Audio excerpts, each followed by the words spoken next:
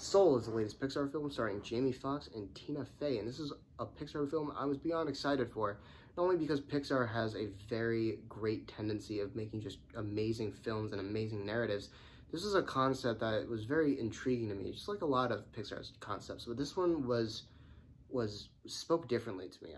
I felt like this is a movie that could be amazing, great, one of Pixar's best, because it deals with a theme that feels very real and very human, and it feels very realistic, and it feels like it's something that can be mostly for adults, and in that case it is, because this film is incredible.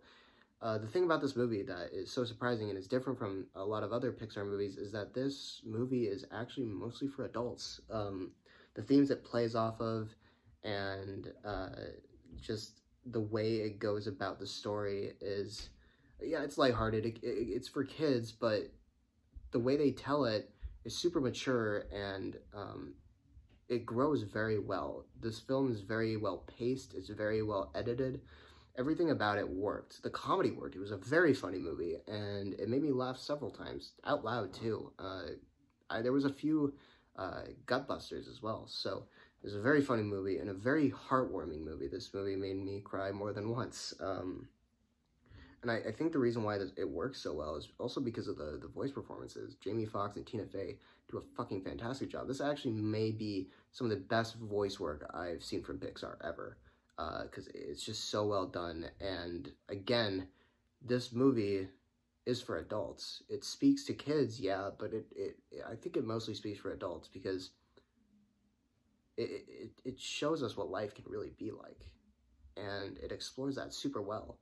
And this movie, granted, is only 1 hour and 46 minutes long, and it does it so wonderfully. I do have one small nitpicky issue, and I do think the beginning needed a little bit more substance in terms of the build-up to getting to the point where Jamie Foxx's character, dies. There could have been a little more setup, but other than that, this movie was great. It was incredible. It's one of my favorites of the year, and I'm going to give Soul an A. Anyway, guys, I hope you enjoyed this review. If you did, leave a like, subscribe, comment, do whatever. But until then, guys, I'll see you in the next video.